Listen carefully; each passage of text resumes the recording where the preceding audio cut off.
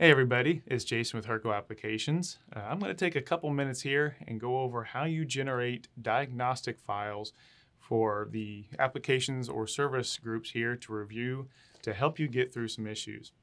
If you've ever encountered issues with maybe out of travel on a rotary or 5-axis machine and you contacted Hurco, most likely you've been sent something like this list here and asked to generate some files so that we can set up our system here and basically duplicate what you're seeing to be able to help troubleshoot that issue.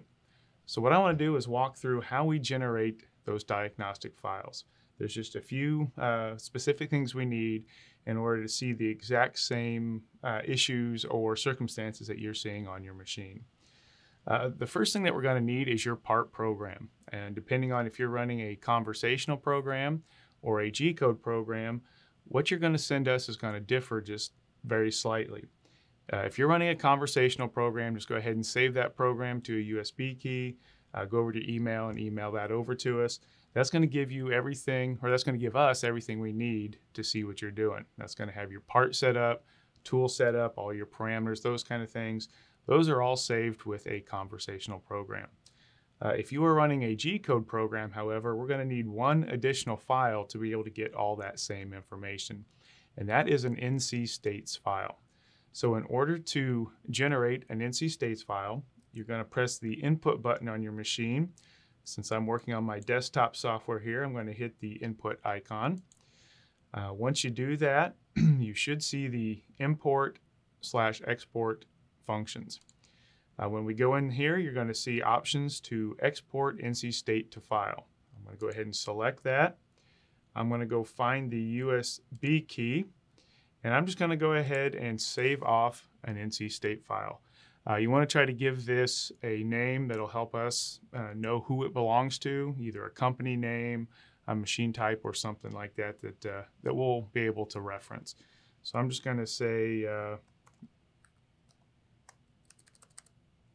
let's call this VM10 UI NC state. We'll go ahead and export that. So now I've saved that NC states file to my USB key.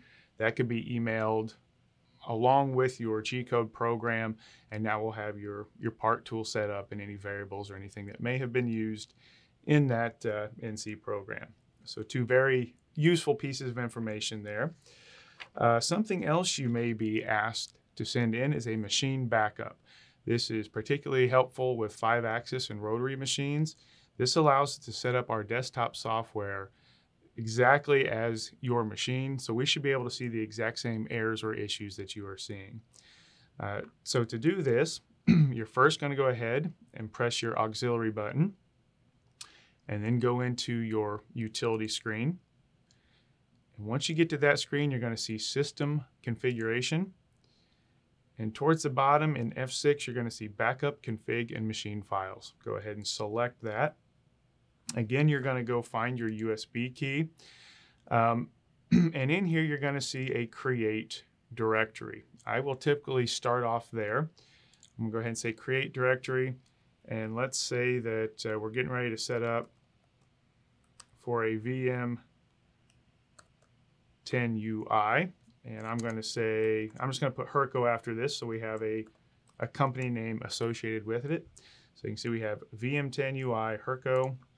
That just created that folder on my USB key for me. I am now going to select that folder and tell it to back up files. This will typically take just a few seconds, and basically this is going to back up all the parameters in your machine so that we can load them into our desktop software and simulate just as though we are sitting on your machine.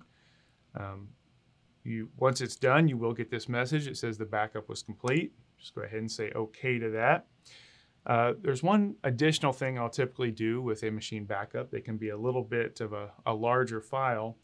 So usually I'll go down, find my USB key, and you can see here's that VM10 UI Hurco. If I open that up, you can see we're going to have a couple folders. And if I keep going, we're going to have just a whole bunch of folders and files in there.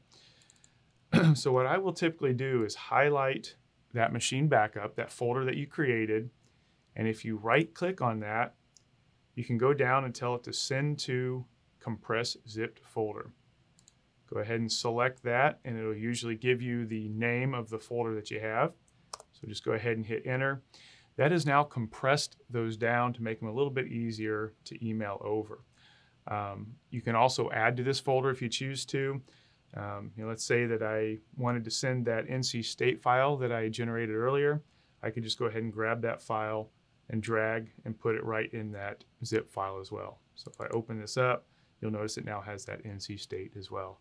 So you can put all the files right in that zip folder, which helps keep everything together and makes it easy to mail over to us at Hurco. One other piece of information that is usually helpful for us is a user preference file. This is an area that not many operators are used to going into, but occasionally there can be some settings in there that may change the way your machine behaves. So to do this, again, go ahead and start by pressing your auxiliary key or your auxiliary button. We'll go into utility screen. We'll go into user preferences. And you'll notice that when you're in this user preferences area, we have these three big buttons in the middle of the screen. What we're looking for here is export user preferences. We'll go ahead and select that. And again, it's going to create this file for us. Again, we'll just give it a name so that whoever is receiving it at Hurco will know who it belongs to. And then we'll go ahead and export those user preferences. This will not only give us this will also give us our machine parameters to go along with all the information that we've already sent. So with that being said, we should now have everything we need to be able to set up our desktop software just like the machine you're sitting at. This will help us to troubleshoot any issues that you may be seeing. If you have any questions, be sure to give us a call. Thanks for watching.